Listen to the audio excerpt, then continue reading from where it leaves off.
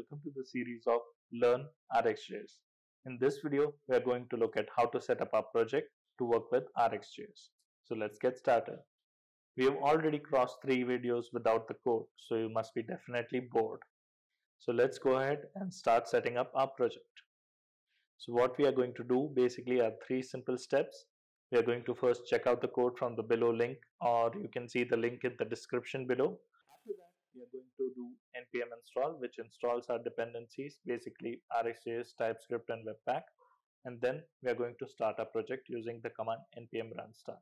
This project will be available on localhost 880. So you can just open that URL on the browser and check out the output of the project. Let's get started. I'll copy this URL first. I'll copy the git URL of the project. And I'll go ahead and say git clone.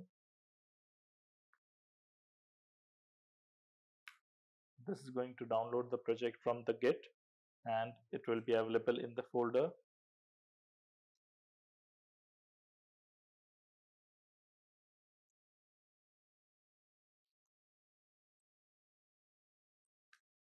And over here, as we can see, we have package.json.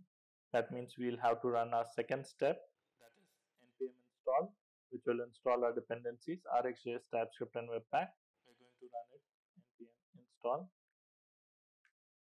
We'll wait for the dependencies and it will be downloaded quite shortly.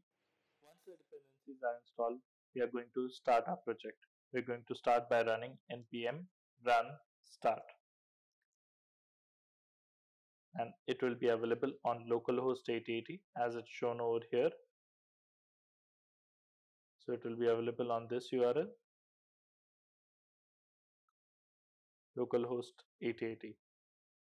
What I can do is I can just go ahead and open the page.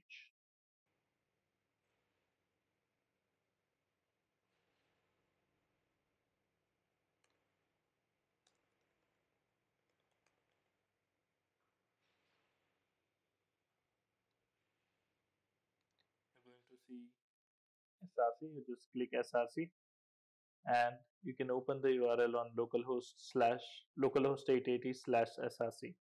Over here you can see the title learning observables and a small text named hi.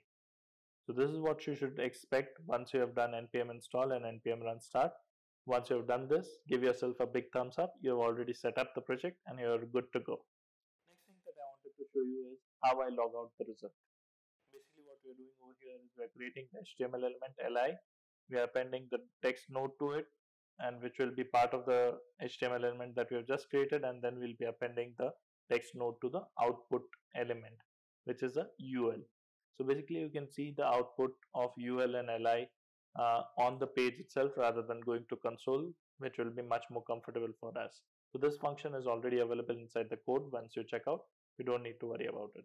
And what I've done with this function is, instead of looking at the output like this, we are going to look at the output like this. So this would be much more comfortable for you and much more easy to visualize the result. Next thing is exercise files. Now I've divided this course into different sections, like importing RxJS, creating a first observables, multiple subscriptions, subjects, behavioral subjects, different kinds of operators, and all of these are divided into exercise files. These exercise files are branches on the Git repository. So if you want to work on any of the files, you can just go to the branch which does not have the finish appended to it, and you can start working on that. The branch which has finish appended to the name has the solution. So if you are stuck at some point, or if you're not able to understand the code, you can just quickly jump to the branch which has finish and you can easily go ahead and get the solution. Let's import RxJS and check if everything is working fine. For importing RxJS, what we are going to do is we are going to use import statement, and we are going to import observable from RxJS and log it out. If we get the log of the message, then everything is fine. Else we'll need to see the dependencies are installed or not properly. Let's go ahead and do the importing of the RxJS. Now this is how the code will appear once you check out the code. And what you're going to do is just go ahead and simply remove these lines, and we're just going to add, and we are going to import observable from RxJS. Once this observable is imported, we are going to do console.log observable. And let's go ahead and look if we get the output or not. We're just going to go ahead and open this. And I'm going to open the console. And I'm going to go ahead and see, yes, the observable is visible. And that means my RxJS is imported successfully and it's working fine. The project is working totally fine and you're all good to go. In the next video, we are going to have a look at how we can create our first observable. Till then, keep watching Learning RxJS. Thank you. I hope you enjoyed this video.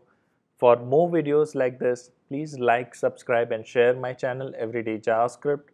And for any other concepts that you want me to explain visually, please drop your comments in the comments section. And thank you for watching.